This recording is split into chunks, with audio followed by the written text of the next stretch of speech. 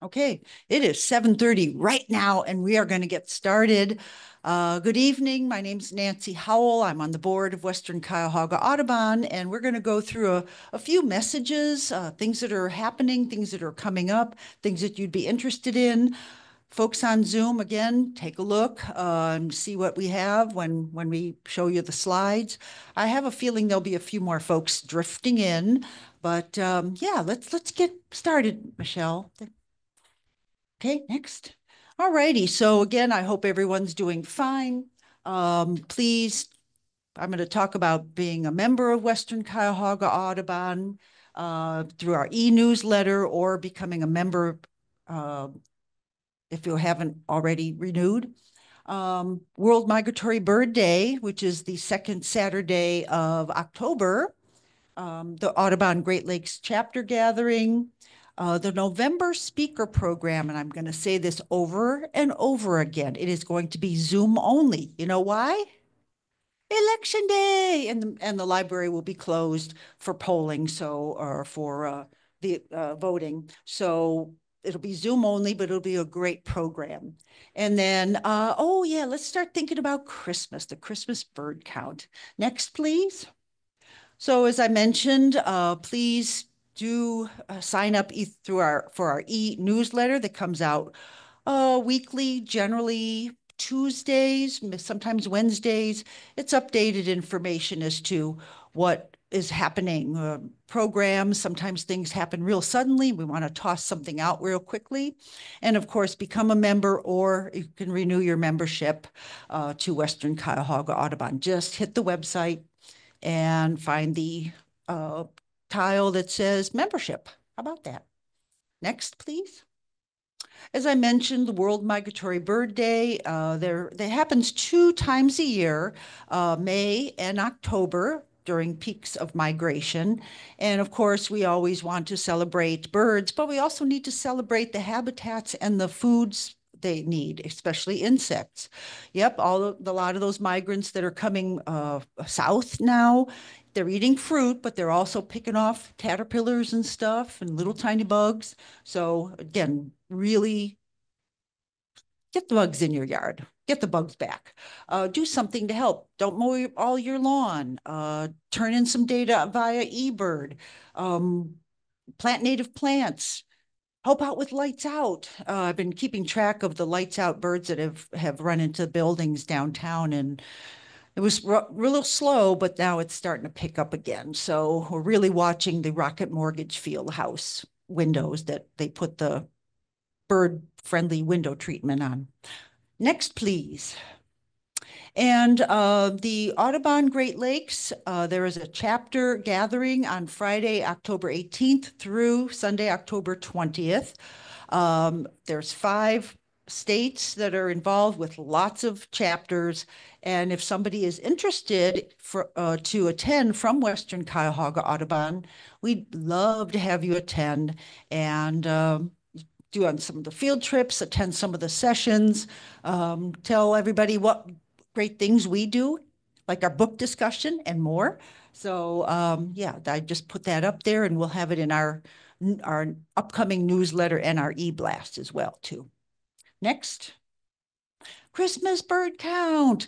All right, so I just wanted to do a real quick push for this. We always need participants. Our count will take place on Saturday, December 28th. It's a one-day thing for our circle. That's called the Lakewood Circle. I need somebody out in the lake. Kidding, kidding. But you know, if Lake Erie doesn't freeze, we may send somebody out in the lake at some point, not to swim, but to boat. But you can see our circle does cross into Lorain County. It's okay. Remember, this is our circle area. Down past Berea, Olmsted Falls. Basically, I use the turnpike as our ending point down further south. To the east, you see the Brooklyn Heights just barely hits Parma Heights, so the Tri-C West campus and a couple of other places there. We do hit a lot of the park systems, the green spaces that are near, but neighborhoods, cemeteries, places like that, please, please, please get a hold of me. I'm the compiler for the count, and it's a great time to have your family involved, maybe have friends in town, and just walking for a half an hour, watching your bird feeder. As long as it's in this count circle, birds count. Next. All righty, Michelle.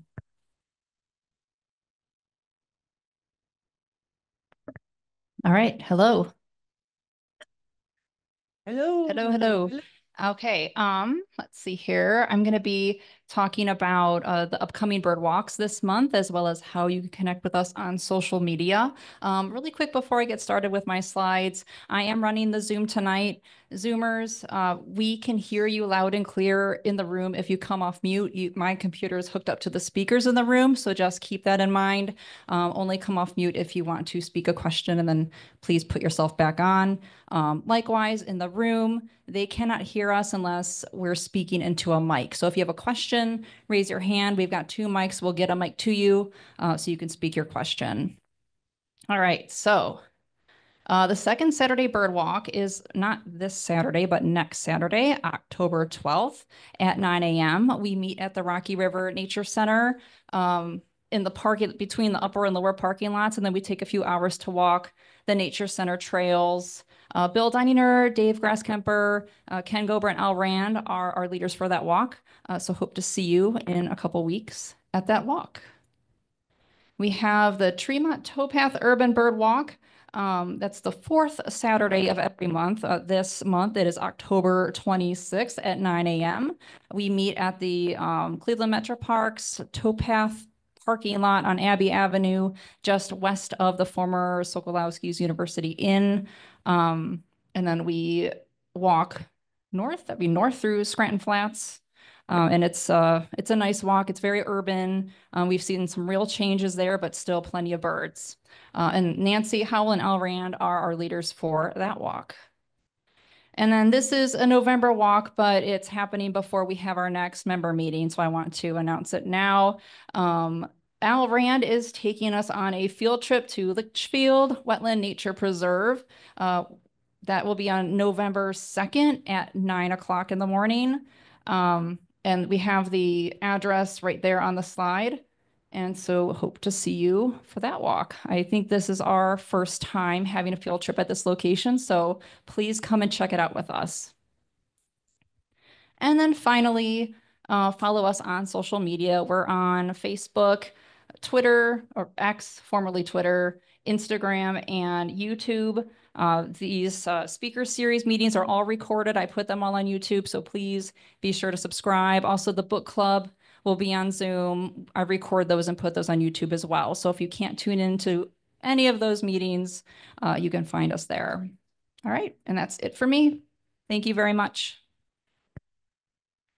And I did want to mention that our next newsletter is going to be coming out at the end of October. So a lot of this information will be on there. Plus, again, the e-newsletter.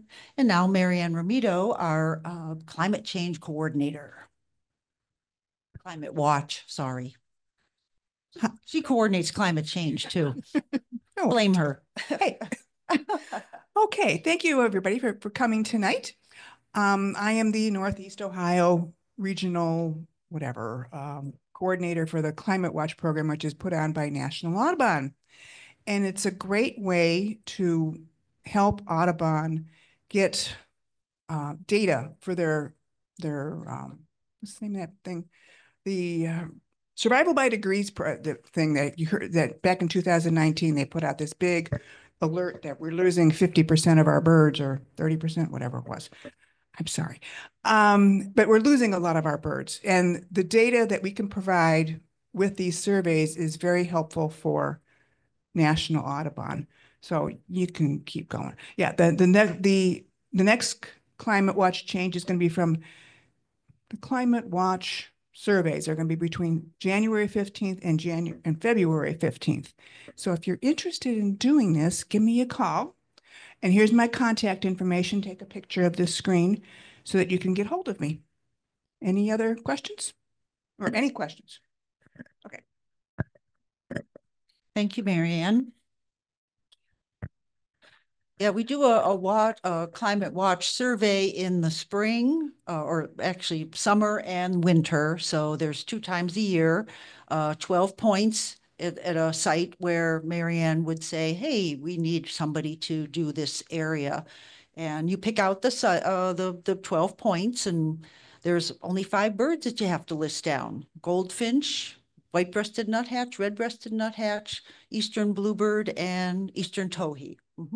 So, easy. Next. All right, Drina Nemes and our book discussion, always good. Howdy, everybody. Next slide, please. Well, our next book discussion is in only 2 weeks from tonight, and the book is 10 Birds That Changed the World by Stephen Moss. And you can see on the cover of the book, there are 10 birds, and the emperor penguin is one of the featured birds. It's the last chapter, and there's quite a bit that goes before we get to this last chapter, of course. And related to what Marianne was saying about climate change, there is a theme throughout this book about not only climate change, but climate emergency. And as I've been reading this, I've been reminded, yes, that we're in more of an emergency state than I have gotten accustomed to. I think maybe to not get too anxious about things. So the emperor penguin fits in very well with this idea of climate emergency and what is the fate of these emperor penguins. Next slide, please. And then another chapter is about the Eurasian tree sparrow, and it takes place in China, and it gets into Chinese politics and the natural history of the bird and what resulted from political action against a sparrow. And then we have the Guanay cormorant. This was most interesting. If you can imagine a tropical kind of scene in off the coast of South America, and lots of cormorants that make lots of guano, and it's dripping all over the cliffs, but there's no rain, so it doesn't wash away. And it ends up with 50 meters thick of guano, and how that is then capitalized, and what happens in that situation, what happens with these birds that are just doing their own thing. Very interesting. Next slide, please. So this is Stephen Moss, and he lives in Somerset, England right now. He is a naturalist, a historian, and he's very well known in England for his television producings on nature. And he was very active with that in the late 90s and the early 2000s and into the teens. And now he's moved more into teaching, and also he teaches a class on natural history writing and travel writing. Next slide, please. So also then for the rest of the year, in January, we'll be discussing the birds that Audubon missed. And then in April, the big year, A Tale of Man, Nature, and Foul Obsession. Next slide, please. And I'm suggesting that we watch the movie too, and we can discuss both of them when we meet in April for that. And the movie is available on many platforms for streaming or renting. It's also DVDs available at the Cleveland Public Library. Next slide, please. Okay. Coincidentally, David Lindo is a great mate of Stephen Moss. They're good friends. And I do like David Lindo's In Conservation with series of webinars. And he has 3 interviews with Stephen Moss within the last 4 years. And David has even asked Stephen to write his obituary. So you know that there must be great mates. So, but coming up November 11th at 7 p.m. Greenwich time, program North American Flycatchers, Unlocking the Most Difficult Birds to Identify. So these programs that David Lindo hosts are very, very good. So you can access either to see what the webinars are coming up, or you can also see them at past meetings at urbanbirderworld.com. Next slide, please. And then you can just see all of our other book discussions from seasons 1 through 4. We're starting season 5 at our website. So thank you very much. Thanks so much. Amanda Sabrowski couldn't be here. She's our bird-friendly coffee coordinator. Next slide, please. And of course, bird-friendly coffee sold through Western Cuyahoga Audubon, or if you order through Western Cuyahoga Audubon, we benefit a little bit. There's some proceeds that we get from the sales. We order 4 times a year. The next order is going in on October 10th. It is going in on October 10th. So get your order in between now and October 9th. There's a whole array of grinds and roasts of different sizes of bags of this coffee. And as you can see, it is ensures that the rainforest is not cut, which leaves the habitat intact. It provides farmers a living wage. No pesticides or herbicides are used because the coffee is grown in its natural state, in the shade, as coffee should be grown, not sun-grown coffee, which has been developed through some of the bigger coffee producers that you know, the brands that you see at the store. So it's very good. So get your orders in. You can get it from our website, our homepage. So don't wait. All right. Next. Did you want to talk about the t-shirts? And T-shirts in the back of the room. yeah.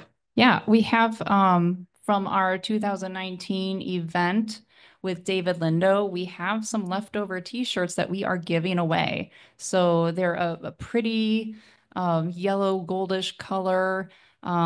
Please, on your way out, stop by the table and get your free t-shirt. Yeah, it says urban birding on it. And yeah, Urban Birding Cleveland. Yep, and then on the back has a list of our sponsors for the event. Yeah. And there, if you want to drop a donation, either in the little basket back there, or think about just dropping a donation to Western Cuyahoga Audubon, that would be awesome. There's different sizes. The ribbons on them indicate the sizes. So before you leave, take a look. There you go. All right. The softest t-shirts ever. Made out of feathers, right? Hardly. All righty. So in November, we have a nice special program. Again, since the library is closed, it is going to be a Zoom only. So again, we will be sending you the Zoom link several times, but Jamie Emmert, who's the Avian Education Coordinator for the Ohio Division of Natural Resources, is going to talk about the evolution of the Lake Erie Birding Trail. Maybe you've seen those signs at various places along the lake. There's a black-crowned night heron, and it says Lake Erie Birding Trail, and then there's a number, and there's a book that goes along with that. And I think there's probably something on a website as well, too, but Jamie's going to be talking about how she's working on upgrading that and making it certainly more user-friendly on your phone. So November 5th, Tuesday, this time 7 o'clock. Okay. All righty. But this evening, we have one of our members, Andrew Steinmann, who not only is a member, he's an author, a photographer, and I added a scholar because, let's go to the next slide. You will just, amazing. Andrew Steinmann is Distinguished Professor Emeritus of Theology and Hebrew at Concordia University, Chicago. He is the author of 20 books on the Old Testament, biblical chronology, biblical Hebrew grammar, and ancient Aramaic grammar. And that's what he's going to speak tonight, right? Since retiring, he has resided in Westlake with his wife, Rebecca. He has been birding for almost a quarter century. They've observed over 1,600 bird species in the wild on 6 continents. Dr. Steinmann is an avid wildlife photographer, and some of his bird photos have been featured on eBird's Explore Species pages, including the cocoa thrush, northern scrub flycatcher, the golden olive woodpecker, and the white-necked Jacobin. So without any further ado, let's welcome Dr. Andrew Steinmann.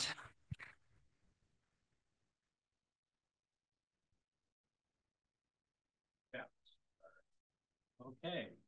Well, thank you. There we go. She's going to get my presentation up there. I'm going to talk about a little trip we took back in, was it June? Yeah, it was June. I'm looking at my wife to make sure I got that right. Yeah. To what's sometimes called the heart of the Amazon. I've got kind of the area circled in red there. So we're not way up in the source of the Amazon over here in Ecuador and Colombia, nor are we down here by the mouth of the Amazon. But we're here in the city of Manaus is where we started out. It's an interesting trip to get there. We had to fly to Miami, then we had to fly to Panama City, Panama, and then we had to fly to Manaus. So it took us about 24 hours to get to Manaus, and then on the return trip, it took us about 24 hours to get home when we had to fly through Houston, I think it was, to get home. Manaus is a big city. You can see it there. Here's the Amazon River and all the high rises in Manaus. Manaus is a very old city, though. It dates from the 17th century. So people have been, Europeans have been living there since the 17th century. Obviously, native indigenous peoples there much longer. They have, you can see here, a big fish market. Fish is probably their primary protein here in this part of the Amazon. And you can see just booths and booths and booths of fish at the fish market. During the 19th century, there was a rubber boom in the Amazon. The first place really where rubber was harvested commercially. And so you had a lot of Europeans that moved into the area of Manaus, and they tried to make it what they called the Paris of the Amazon. This is the opera house from that era. And as you can see, it's quite in the European style. And as you see the old part of Manaus go through it, you see a bunch of kind of mansions that were built by the rubber barons, and they're kind of ornate 19th century European style. So, when you go there, you don't think right away you're going to be plunged into the jungle because you get to Manaus. The interesting thing about it, though, is they only have flights to Manaus 5 days a week.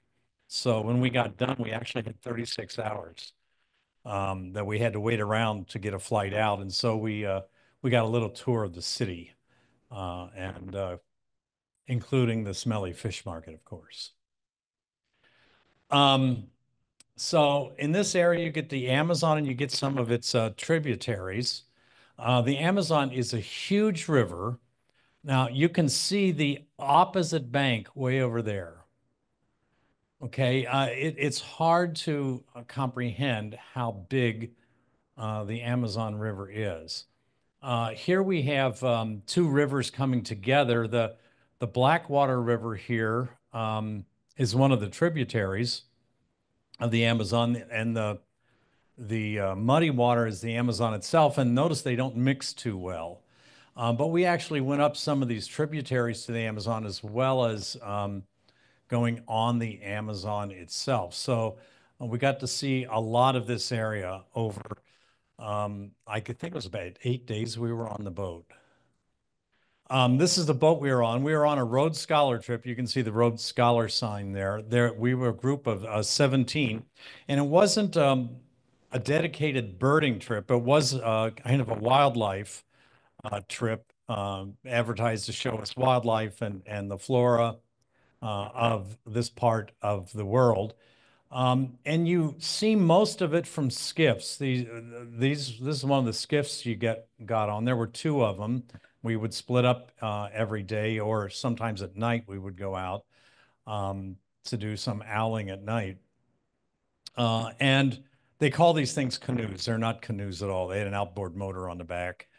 But you zip around the little inlets, and that's where you're going to see the wildlife. Actually, when you walk in the jungle, and we did that on a couple of occasions, the only thing you're going to see there are plants and ants.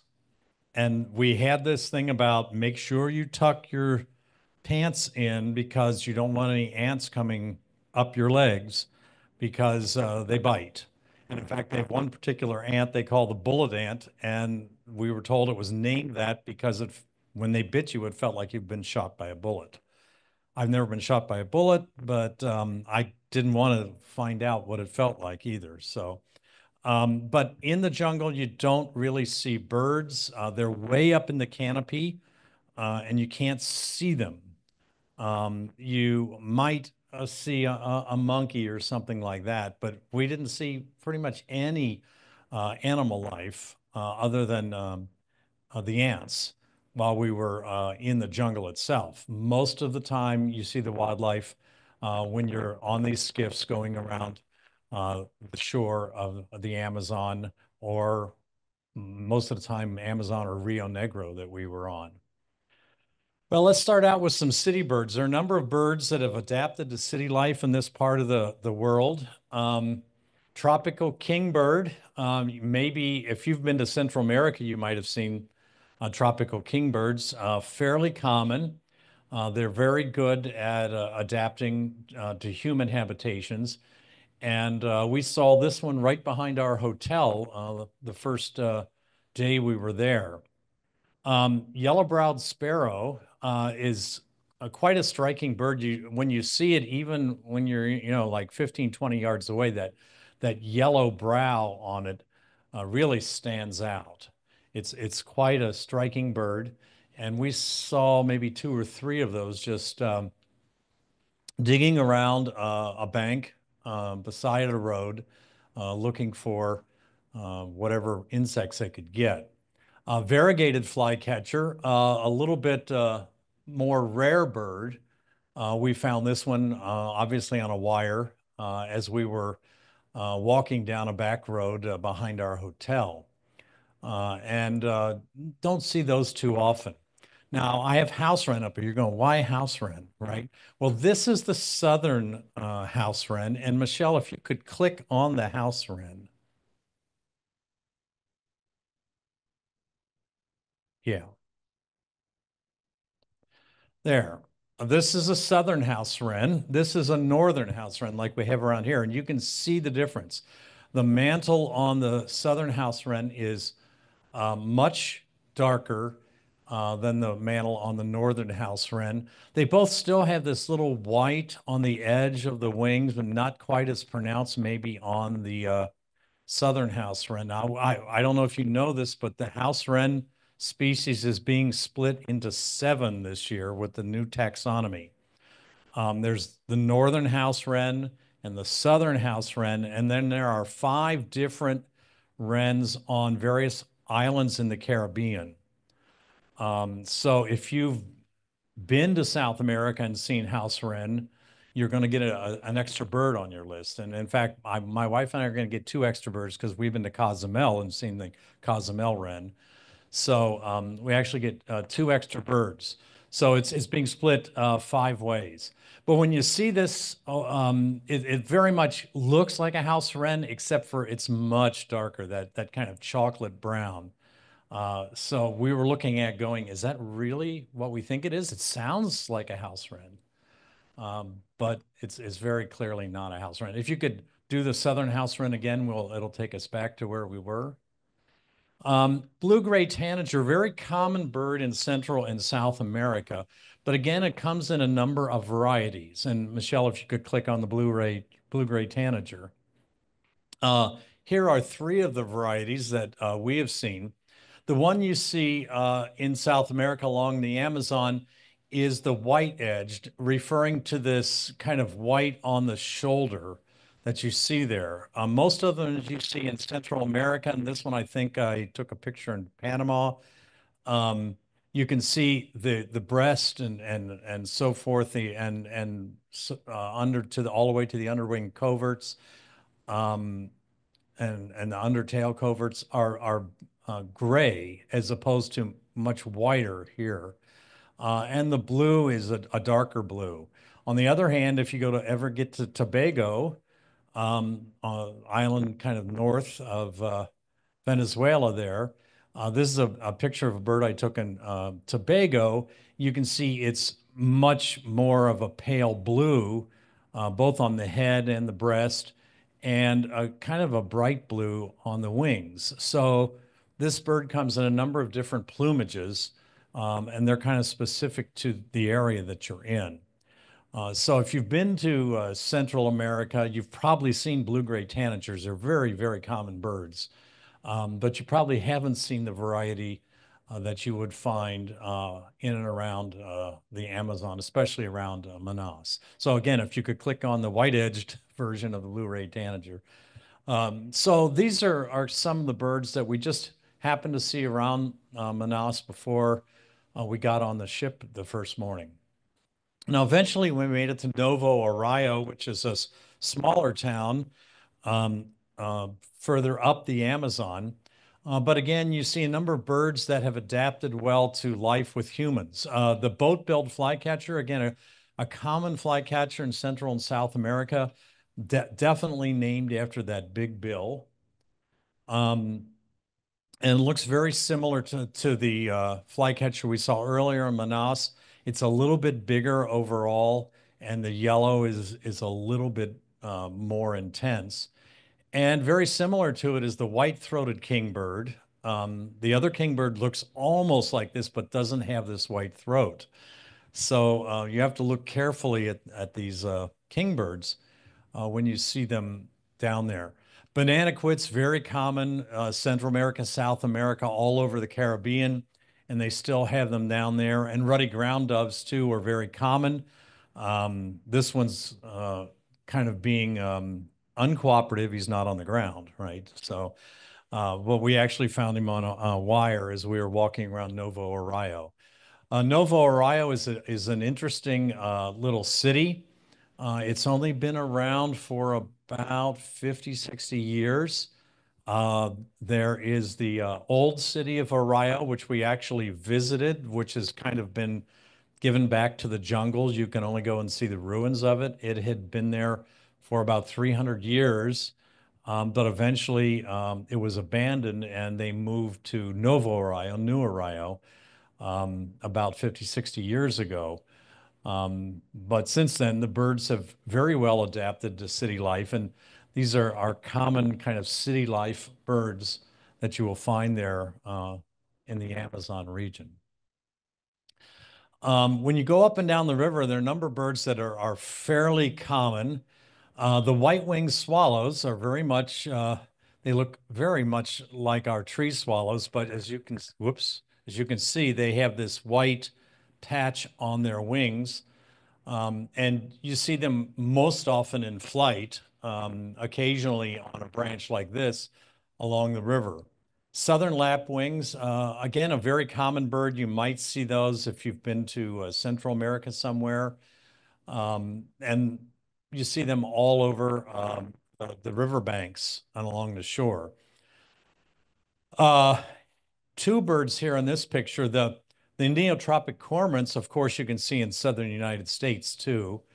And occasionally they make a show up north. I remember seeing one in the Chicago area when we lived in Chicago. But they're mostly in southern United States, but they're all the way down in South America. And then one bird that you won't see in the United States is the large-billed terns, appropriately named. As you can see, They have pretty large bills. And they hang around the Amazon River. I don't think we saw any on the Rio Negro, but on the Amazon River, we saw them fairly commonly flying up and down the river, looking for whatever fish they could eat. So, very common river birds. Wattle jacana is another common bird along the rivers. You might again find a different variety of wattle jacana in Central America. This is the chestnut-backed one, as you can see. But the other variety with a different color back you're going to find in Central America. Lesser Kiskadees. Lesser Kiskadees I find very difficult to distinguish from greater Kiskadees. Now, if you've been down to Texas, you might have seen a greater Kiskadee. And it's hard to tell them apart even by their call, because their call sounds like Kiskadee, right? And that's true for lesser or greater. The lesser are, according to its name, smaller, but of course, if you don't see them right next to one another, sometimes it's hard to tell whether you're seeing a lesser or a greater Kiskadee. But down in the Amazon, you're much more likely to see a lesser Kiskadee than you are a greater Kiskadee. We saw maybe 2 or 3 greater Kiskadees, but we probably saw 20 or 30 of the lesser Kiskadees. Swallow-winged puffbirds, very common. We saw them all over the place. They have this kind of nice little reddish on their legs. The feathers are a little reddish. Otherwise, they're just kind of a dark bird that you see perched around and flying around catching insects. I kind of think of them as kind of like a nicely dressed gentleman in a black suit, but he's got, just a little bit of a tie to show him off, his necktie there. They're very similar when you see them from a distance to these black-fronted nunbirds, but you can tell them apart almost instantly if you can pick up the red bill. Even though the puffbird's more like a swallow than the nunbirds, when you see them in the distance, they're often, at first glance, hard to tell apart. And then one of the common swifts down there is the brown-chested martin. It's really hard in this picture, and most of the time when you see them, to see any brown on their chest. I always was asking myself, why do they call that a brown-chested martin?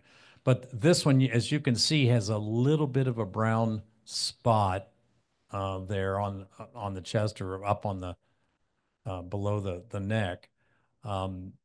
So you see them and you think, oh, what do we have there? But that's what they are. They're brown-chested martins. See them all over the place, almost as ubiquitous as some of the swallows or swifts that we might see around here.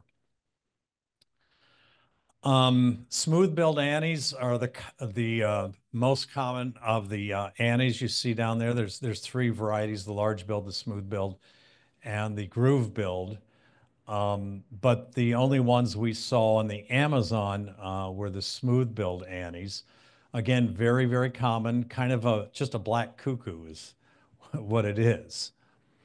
And then the yellow-hooded blackbird. If you've seen the yellow-headed blackbird in the United States, this is very similar to it. But the hood, and it's hard to see in this picture, but you can see between the leaves, the hood extends a little bit further down and comes to almost like a V on the front of the bird, something that you don't quite see, not as extensive on the yellow-headed blackbirds that we have in the United States. These birds on the Amazon tend to skulk in the weeds, the vegetation along the riverbank, and this is kind of a typical view you would get of a yellow-hooded blackbird along the rivers. You do get herons and egrets down there. Snowy egrets, of course, you might have seen in the United States, and this was a big group of them that we went by one day. And the first thing you think of when you see the cocoy heron is great blue heron. But it's not. It's a different species altogether. They're fairly common down there, just about as common as a great blue heron would be here in Ohio. We also saw striated herons. Now, striated herons have an interesting distribution because striated herons can also be found in Africa. I think we saw them in Zimbabwe last year. So the striated heron, pretty common along the riverbanks. You also can find other things, much less common, the rufescent tiger heron. I love this nice pattern on the back of the rufescent tiger heron. And then a bird that likes to skulk so much so that I saw but never could get a picture of. They skulk along the sides of the banks. The capped heron, I had to borrow this photo, but the capped heron that stands out not only because it has this dark cap, but especially because of that blue bill. And that, you know what you're seeing as soon as you saw it. And unfortunately, I got to see it, and I don't think my wife ever got to see one. But they are very difficult to actually get a photo of because they're skulking along in the sides of the riverbanks in the vegetation. These are kind of some look at that birds. The Hodson. That is not a frightened turkey. Okay. One of the iconic birds of the Amazon basin is the Hodson. They're communal birds. Oftentimes you find them in groups of 2 or 3 or 4. They have that very interesting crest on top, and even the people on our trip who weren't birders were oohing and eyeing over the Hodsons because they are such an unusual looking bird.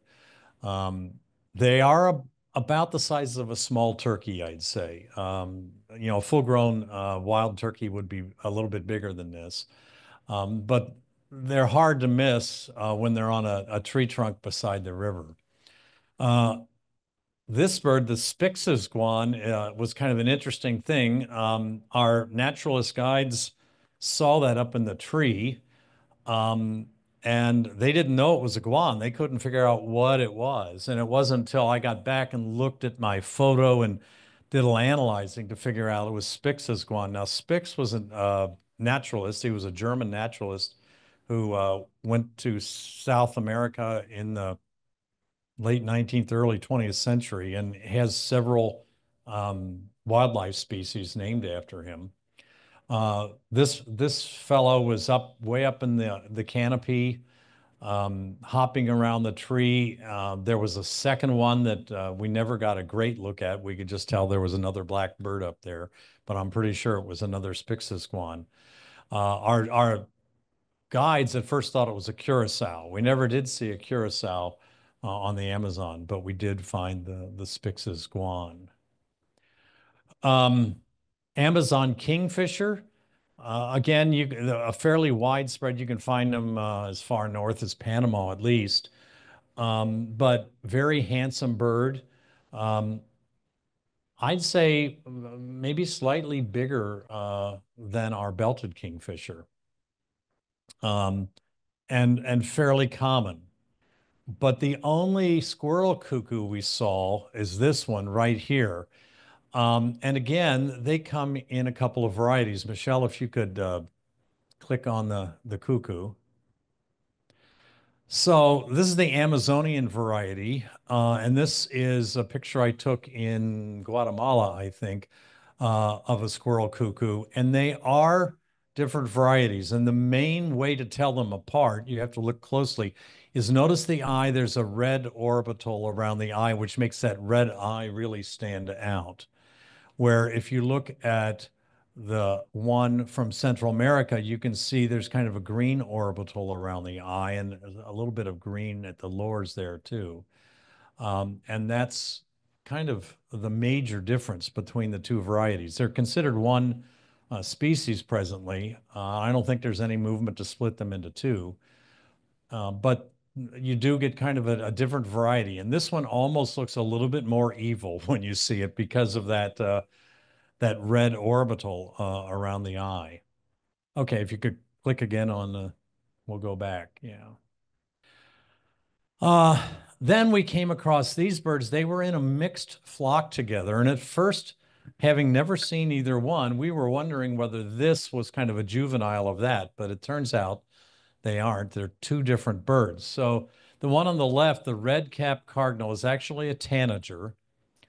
And there were several of them in the same kind of area as these other birds. This is one of the few tanagers we saw, outside the city. But we saw them fairly frequently. I said several times we came across those red-capped cardinals. Quite a striking bird with that kind of silver beak and the black kind of throat there, the white here, and then the black mantle. The combinations of colors almost remind me of a red-headed woodpecker, but obviously it's not a woodpecker. And then with them, we had the black-capped Donychobius. Interesting bird. And in fact, it's a monogenetic bird. It's the only bird in its genus. They don't know exactly where to put this. This genus, if you looked at taxonomies, the history of bird taxonomy over the past 30 years, they've moved this genus around here and there and everywhere. I think right now it's seen as an ally of the tanagers, but it's moved around the taxonomy over the years. They're cute little birds, and in their own way, I think they're quite striking with the black cap and the brown back and the nice kind of pale, I don't know what you call that, pale yellow or buffy maybe, breast and throat, white tail. They stand out quite nicely. I think when we saw them with the red-capped cardinals was the only time we saw them. And our guide was all excited about that. You get to see black-capped Donychobius. So that was quite the thing to see. As you might expect, a lot of parrots and parakeets. The most common parrot you're going to find down there, almost every day we saw festive parrots flying or up in the trees, squawking, a lot of them. The only time we saw a tui parakeet was one time when we got out of a boat and we were going back in the forest to look at giant lily pads. They have these huge lily pads. And he was in a tree right beside the little bridge we were going over to get back to see them. And so we saw this little tui parakeet, and I felt very lucky to even get a photo of them. But again, they're a very small bird, as you might imagine for a parakeet, but they stand out pretty good with this little yellow on the forehead and red on the beak. You notice them right away. We did see this mealy parrot, not a completely uncommon bird, but I think this was the only one we saw there. I do like their little yellow tail and the little red that they have on the side. And then as we were going, I mentioned we're going to the old city of Orion. We were out on our skiffs going to get onto land. And in the bushes, there was an entire flock of dusky parrots. And again, our guides got very, very excited because they said, you never get this close to them. And we were the closest ones were maybe 10 feet away in these bushes that were growing right out of the bank of the river. They look almost prehistoric. But they were all excited that we got to get that close to the dusky parrots. And wouldn't you know it, they were there when we came. We walked all the way through Old Arroyo, saw the ruins and everything, and we came back an hour and a half later, and they were still there. They hadn't moved. So we got 2 chances to see the dusky parrots. Scarlet macaws. We never saw these very close up. These are pictures I took at dawn when we were looking at those lily pads. It was shortly after dawn, and they came flying toward us. Not the best light, that's why they look the way they are. But we saw scarlet macaws on several occasions, but never very close up. They do fly around, especially in the morning. You'll catch them active. Quite a striking bird. If you've never seen scarlet macaw, it's something worth seeing. So that red is really brilliant, and the long tail, they're fun to see.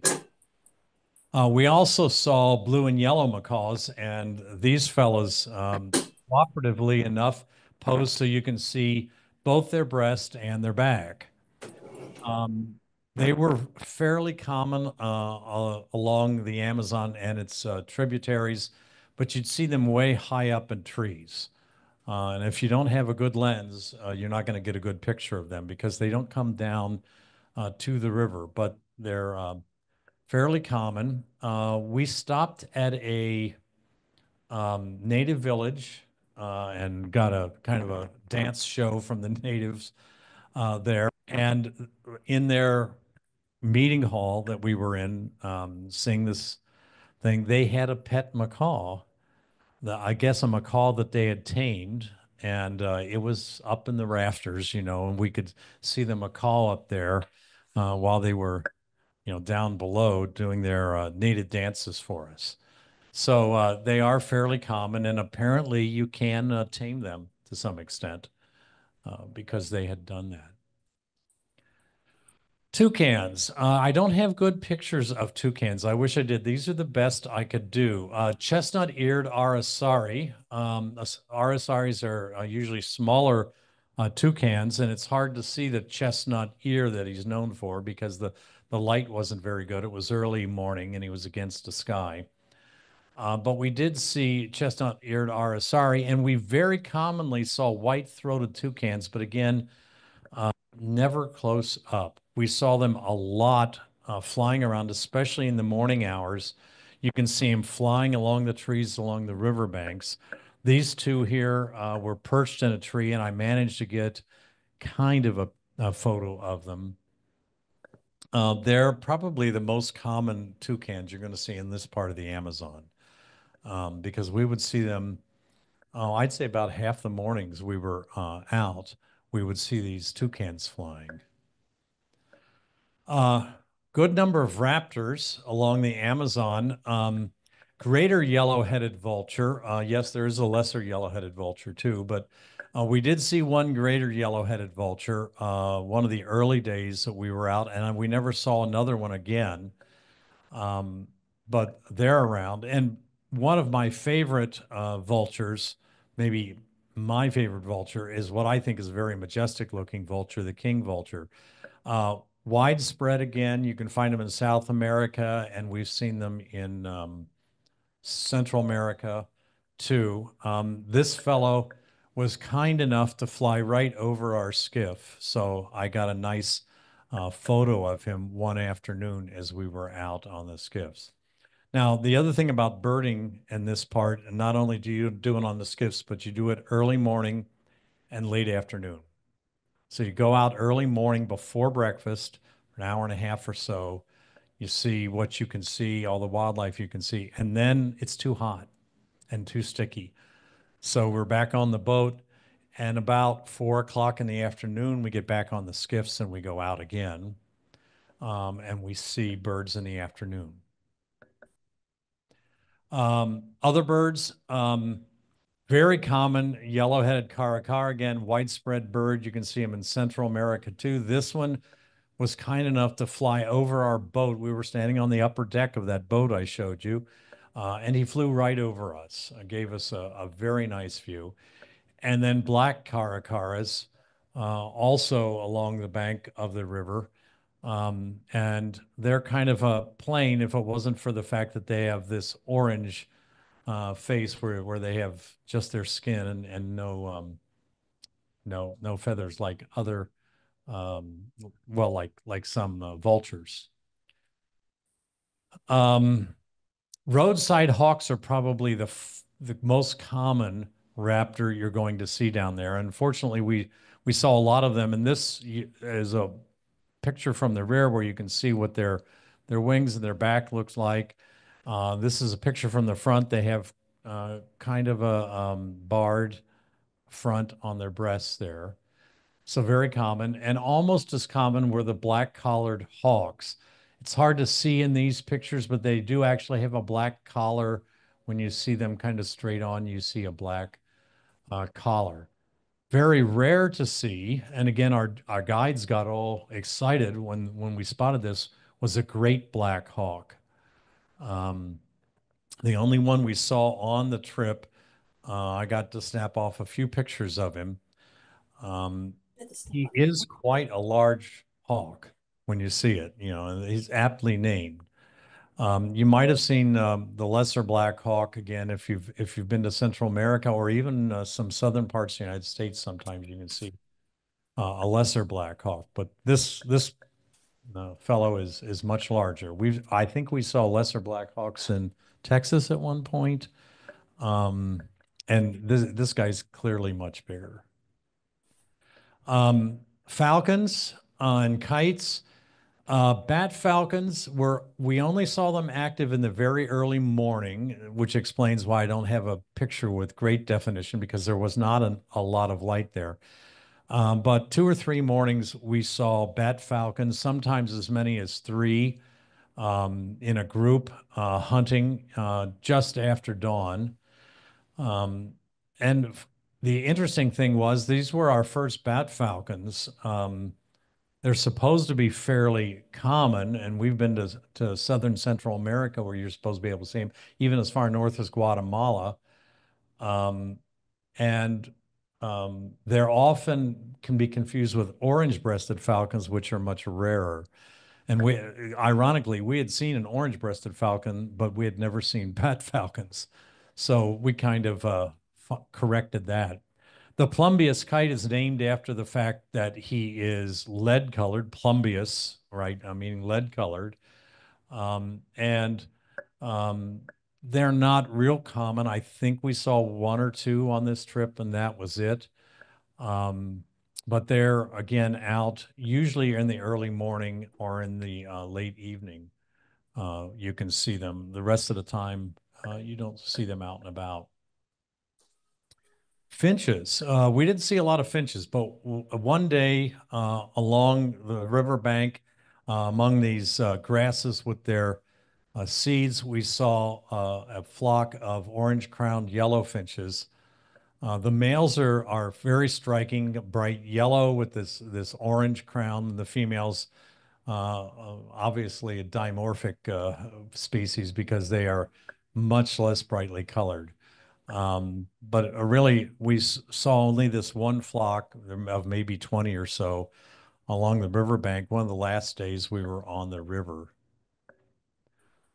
Then there's birds that are really shy, hard to find. The chestnut-crowned Picard, we saw way off in the distance. I was lucky to get my lens on it and get a picture, a halfway decent picture of the chestnut-crowned Picard. Again, our guides were all excited because they said you actually saw one. The guide wasn't with us when we saw one. I said, yeah, I actually got a photo of it. And he said, well, those are really rare. And then not uncommon, but hard to see close up are red-breasted meadowlarks. They are very shy about human presence.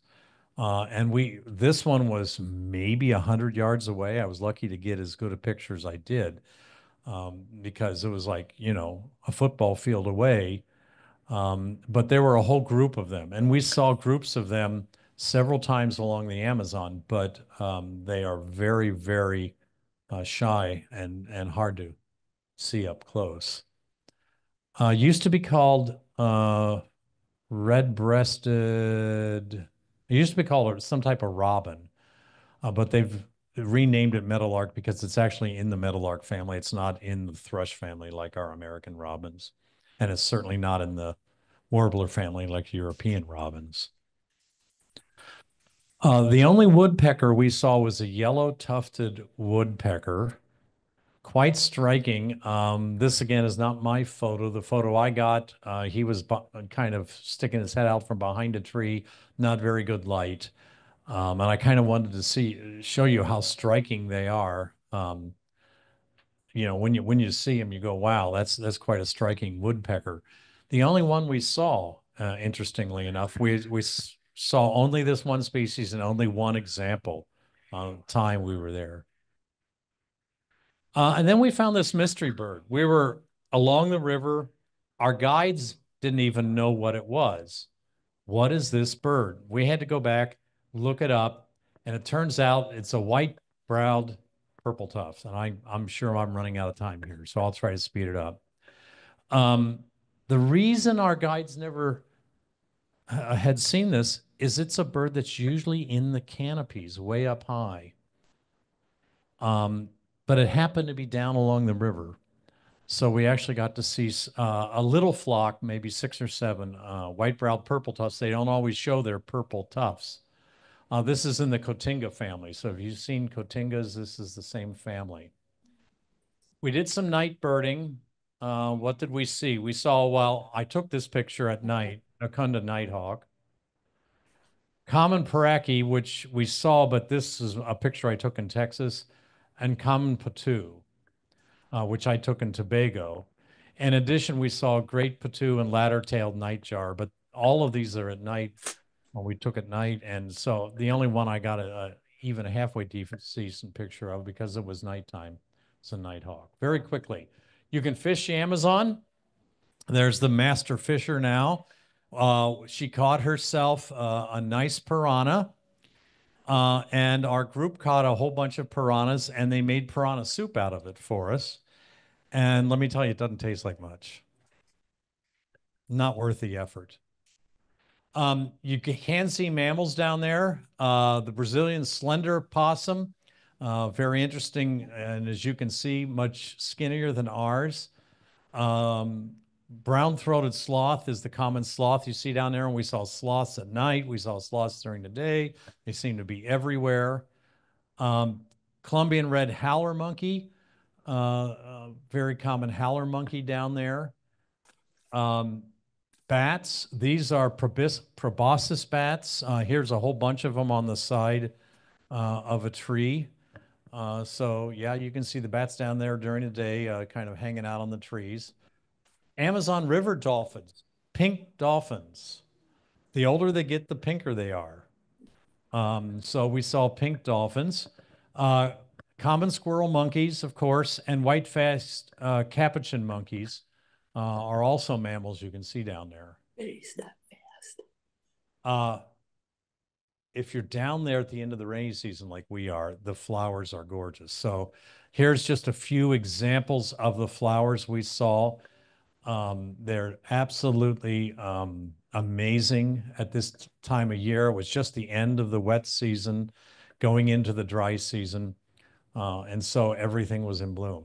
And then we saw this pink pui, and we saw this thing buzzing around, and it was going in and out like a hummingbird. And we were a little bit distance away. Again, keep in mind, I have a telephoto lens. And we thought, is that a really small hummingbird? Because the only hummingbirds we saw were way up in the canopy again, couldn't identify them. It turned out, no, it's a neotropical cuckoo wasp. And look at that green wasp. How about that? So that was our trip on the Amazon, and our time is about the end. This is going back to Manaus on our boat. I had a great time. I'd recommend it as a trip. It was a nice 10 days that we spent down there, even if it did take us 2 days to go down and back. So thank you for your attention.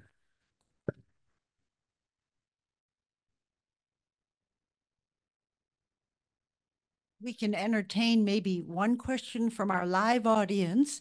And if anybody on Zoom has a question, we'll come with anybody in the live audience, dead audience, whatever. On Zoom, if you have a question, you can feel free to chat or yeah, just chat and let me know and I can take you off mute to speak your question. All right, I'll pose a question. The pink dolphins, was that you guys touching it, or were you able to? Yeah, you could get down on a platform, and they had some type of fish or something that they were drawing the dolphins in with. Yeah. So yeah. That would be worth it. Yeah. Yeah, and we even got to swim in the river. So we swam in the river one day. It wasn't too bad. Obviously no piranhas. All right. So I guess without any questions, we want to thank you again for Thank the travelogue. I want to go to the Amazon again. I've been there once. And yeah, it's a fabulous place. So, but thank you so much. And remember, next month, Zoom only. So don't show up here unless you want to vote. Maybe you live in the neighborhood. So, all right. Thank you again, Thank you. everyone.